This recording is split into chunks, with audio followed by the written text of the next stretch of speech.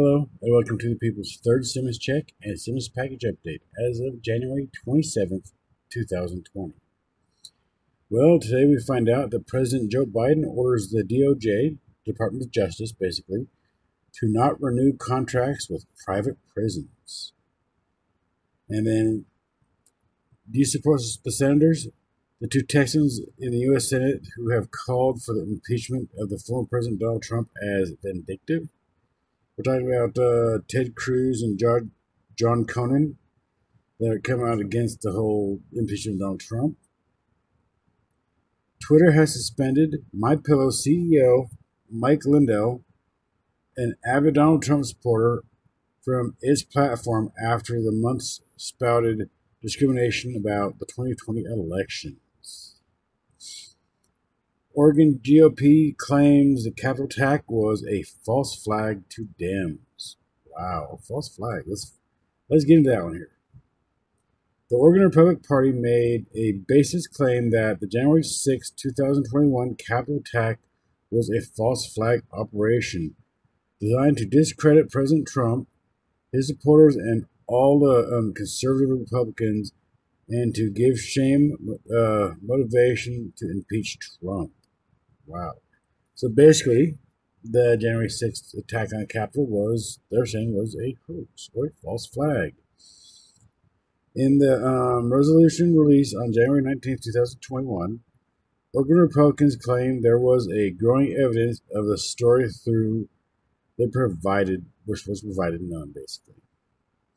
The party claimed that the false flag effort would support efforts to pursue new domestic terrorism legislation, such as outlawing donations to government's designated terrorist groups. Oregon Republicans backed their false assertions with articles from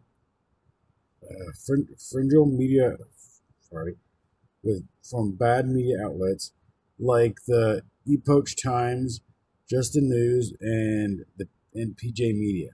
They also cited the Wikipedia entry for the fire, claiming that the Capitol attack was executed to advance the Democratic goal of seizing total power in the frightening parallel of February 1933 burning of the German.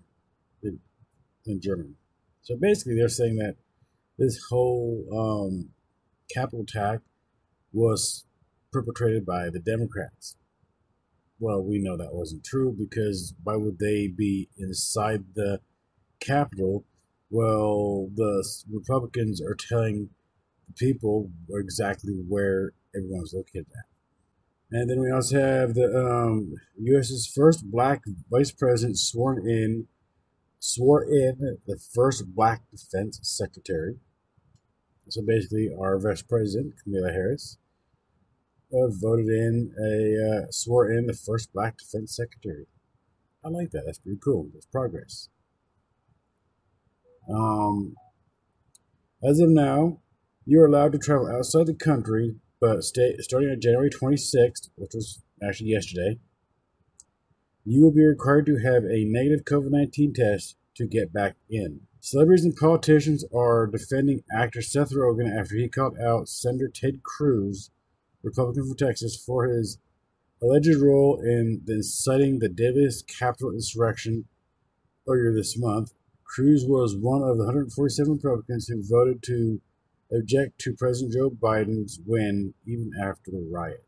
Let's hop on to the good old stimulus news for you guys, see what our politicians have in store for you and me and everyone else. Senate Majority Leader Chuck Schumer said he would bring a resolution to the Senate floor as soon as next week. This would be a starting point for to using the Reconciliation Act if the Democrats wanted to use to pass stimulus. But they would need a simple majority to win the vote. However, Republicans are criticizing using reconciliation to pass stimulus because it would leave Republicans out. And Republican Senator Rob Portman actually had this to say, and I'll actually pop up exactly how to say it right here.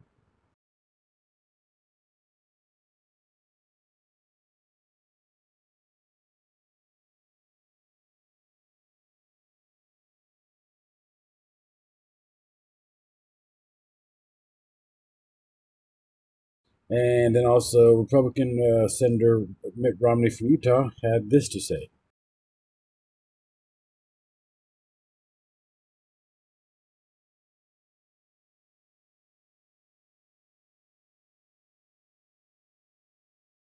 We all know Joe Manchin is opposed to getting rid of the filibuster, and reporting so is Senate Minority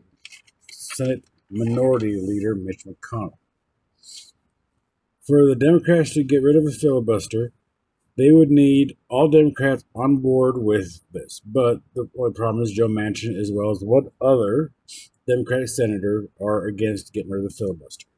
But obviously, Biden's first legislative order in Congress is to pass the $1.9 trillion stimulus package. Yeah, they're supposed to be putting that on the floor next week. I'm not exactly sure everything that's inside it, besides what I've already quoted to you guys about what's inside it, about the $1,400 stimulus checks, the extended unemployment. I think they try to put more extended as well as boost up unemployment for those people that are on it. And I think more eviction protections, but I'm not exactly sure yet, as well as a lot of state and local government funding. But the thing is how the Democrats are going to play on this, because they know they won't get the simple majority vote on this for several aspects of the plan. And on the income threshold, they are thinking about leaving it the same as it was on the CARES Act, which is $7,500 for adults, $150,000 for married couples. Plus, Democrats are reintroducing the $15 an hour federal minimum wage, but they face some very hard opposition on this one, and that would be the Republicans.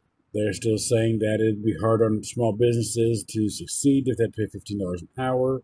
They've already said that $7.25 to $7.50 an hour is a starving wage. Even anything from $10 to $12 an hour is the exact same thing. It's a starving wage. That was actually one of Bernie Sanders' ideas, was to use reconciliation to pass the $15 an hour minimum wage. But as far as any additional stimulus news I got for you guys goes, that about covers it all. But if you guys like my content, please hit that like button and subscribe button, and turn your notifications on. You get more of my interesting news for you guys. So until next time, you guys have a wonderful evening, and I will broadcast again to you guys when I have more relevant information to provide. Thank you. You have a great night.